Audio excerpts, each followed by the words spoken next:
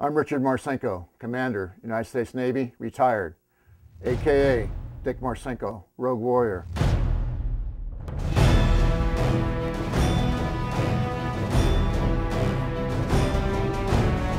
Well, the Rogue Warrior series was started obviously with the autobiography Rogue Warrior, which was the first one that was the #1 bestseller on the New York Times list. Dick Marcinko is the hero in the book. Judas Reagan was the one that did a transfer of autobiography to fiction and kept me the main character.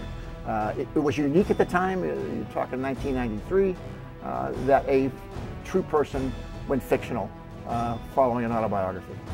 Dictator's Ransom, of course, is the newest one, and that the venue is North Korea. And North Korea is a black hole in terms of we don't know much about them. Their population knows virtually nothing about us.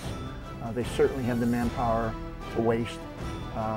And it's caught now with a nuclear capability that I first flagged in 1993.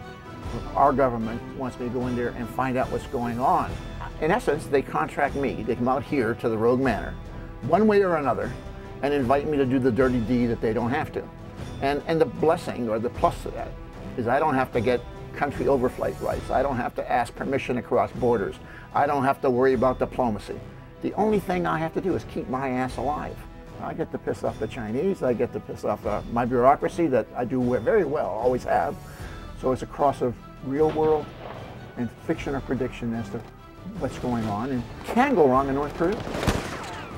I look at what is available, what is known out there, and then since I think like a dirtbag, I know what they will do first, and I know their vulnerabilities. What I picked up in homework and the way that I conduct myself shows up for the reader.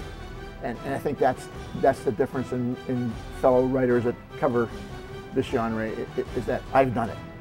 You know, I'm not a Clancy that has to dream up what's happening. I've done it, now I write about it.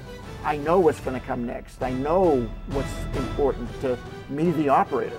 And I certainly know what I'm looking for because that's what I did all of my life. Been there, done that, and I'm willing to do it again.